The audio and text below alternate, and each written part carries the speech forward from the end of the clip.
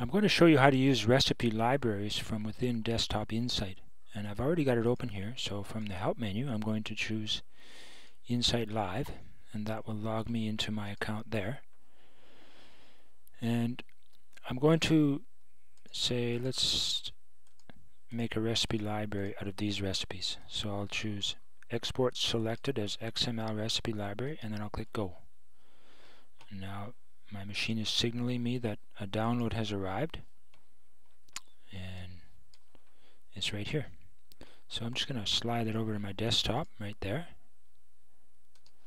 and then we'll go back to Insight itself, and then from the File menu I'll choose Open Recipe Library, go to the desktop, and it's right here, and I'll click Open. Here's our 5 recipes, so I can click on any one of them and I'll see a preview of the recipe in the upper right, and I'll see the notes in the lower right, and these recipes aren't too exciting. So let's do something better here. So I'll close this, and I'll go back to Insight Live again. It's complaining that I haven't encrypted my password there, which I should do. And I'm going to click Advanced Search, and then I'll type -1 is the batch number, and that happens to be a reference batch within Insight Live that anybody can get access to, and those are the clay art recipes, and there are lots of them. There's 700 there.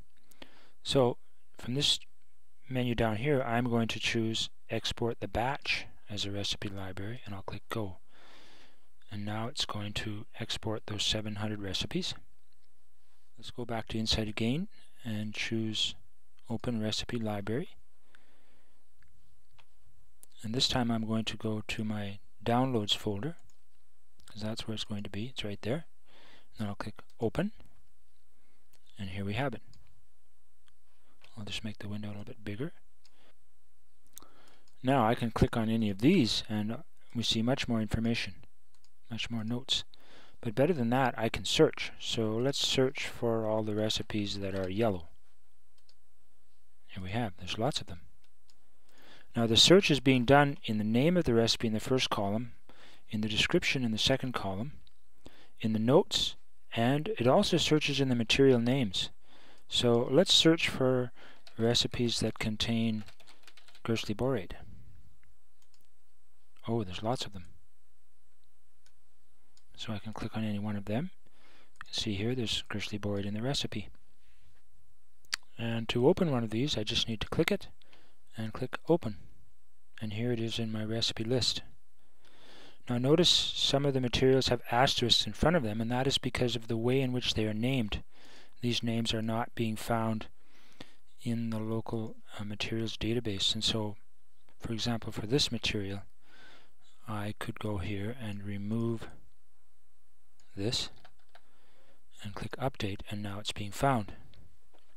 Now it's important to note that a recipe library is for reference. I can't save this recipe back to the library. If I click on the Details button here, you can see it's classified as a new recipe. Now if I click the Save button up here, watch what happens. It gets saved in the database as record number 69. So to finish, I'll just take a look at the Insight instruction manual here. And I should point out that recipe libraries only work in Insight version 2013-5 or newer, and if you want to know more about them, just go to the manual and click on the Recipe Library dialog. Thank you.